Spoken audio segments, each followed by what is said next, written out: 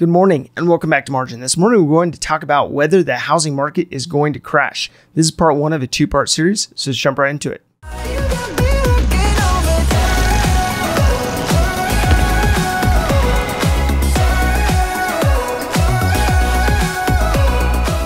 So I hear the question and I'm asked the question often relating to the housing market.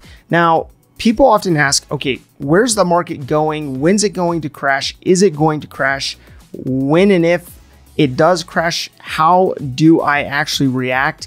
And it's such a broad question and it's so difficult to answer, especially with how complex the market actually is. So think about it. Unemployment, wage stagnation, economic cycles, interest rates, legislation, you name it.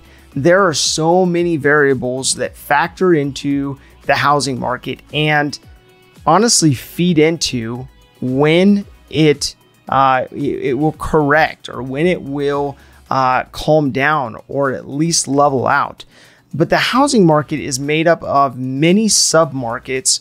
So when you actually hear someone talk about the economy, what they're actually referring to, whether they know it or not, is a bunch of submarkets or sub-economies that feed up into the country's overall economic health. Now, the housing market is a massive part of the U.S. economy, of the GDP of the United States. It's just shy of 1/5 of the United States GDP. So it's a massive sector. So with this said, let's take a look at three key aspects of the housing market and how it relates to the specific submarket that you live in and whether that market will be impacted.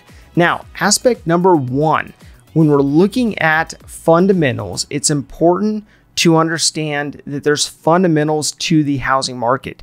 Now, this probably comes as no surprise and probably doesn't even need to be stated, but housing is not going anywhere. Technology will continue to advance at exponential rates, changing the way that we operate in the space, but having a space, large or small, will still continue to be a necessity. So being that this is all true, at a fundamental level, there will always be a demand for housing at some level. Now, we all know of trends that have come and gone throughout the years. Maybe the split level floor plan in your home, maybe the intercom system, maybe that atrium, and of course the notorious home office. I'm kidding. But keep in mind that housing will always be a need and trends will come and go. But the aspect of having four walls around you will continue to be a necessity. So that said, it is important to understand your region, your state, your city, and even more so your specific neighborhood, and not blindly just paying whatever it takes to get into a home, but ensuring that you're actually doing your homework, that you're actually going through the process of doing your research. Now, whether it is that you currently own or you want to own in the future, you should be educating yourself and understanding the market that you are in or the market that you want to be in. Now, within this lies the fundamentals of housing price to income. Now, this is a constant aspect of communication, aspect of conversation.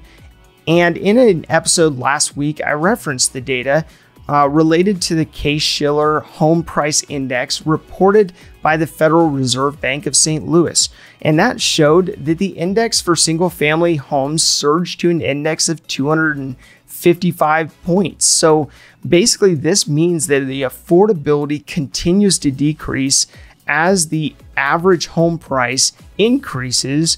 Meanwhile, the average household income isn't skyrocketing at the same rate. Now, that being said, higher prices are not necessarily a bad thing, as it propels job growth as house-related components, goods and services are sold, and it not only provides those jobs, but people, as they expand and there's housing starts, they need more goods and services. So it's not necessarily a bad thing.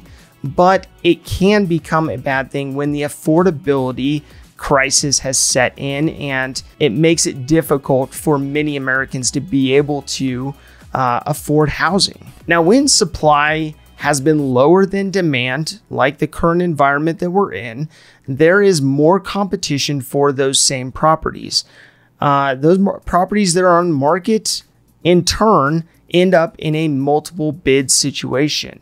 They have competition maybe from institutional cash buyers, as well as other tactics being used by competitors in order to waive inspections, waive appraisals, and other aspects in order to get them to the top of the list for that house. Now, aspect number 2 comes down to migration patterns.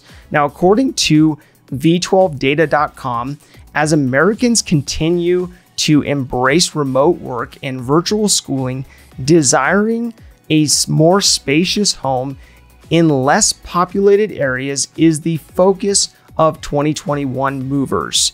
Movers are searching for homes equipped with more outdoor space, larger kitchens, storage, and a room for a home office, with the desire to lower their cost of living and seek homes in less populated areas.